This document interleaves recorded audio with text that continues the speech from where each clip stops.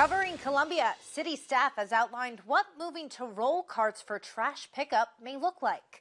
ABC 17's Ethan Hines spent the day going through that information, which will be presented to City Council tonight. Ethan, the current plan says there will be 3 different cart sizes available, which will each have a monthly cost.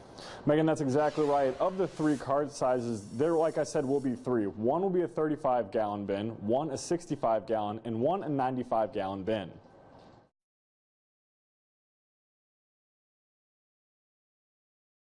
The Columbia City Council will have a first reading today of an ordinance that would amend the city code, requiring trash bins on wheels that trucks will pick up automatically. The change to roll carts would end the current system used by Columbia Utilities, where workers throw bags into the trucks by hand. 35-gallon carts will cost $12.87 per month. 65-gallon carts will cost $17.37 per month, and 95-gallon carts will cost $22.50 per month. Customers can also get their trash picked up outside of the normal pickup times for an additional fee.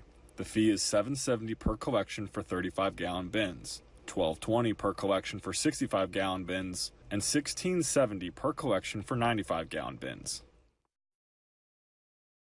It does prevent some things from being thrown out, like dirt, rocks, construction debris, as well as coals. Reporting live from the newsroom, Ethan Hines, ABC 17 News. Ethan, thanks so much for that report tonight. The rules still require City Council approval. The city estimates the switch could cost $3 million in its first year.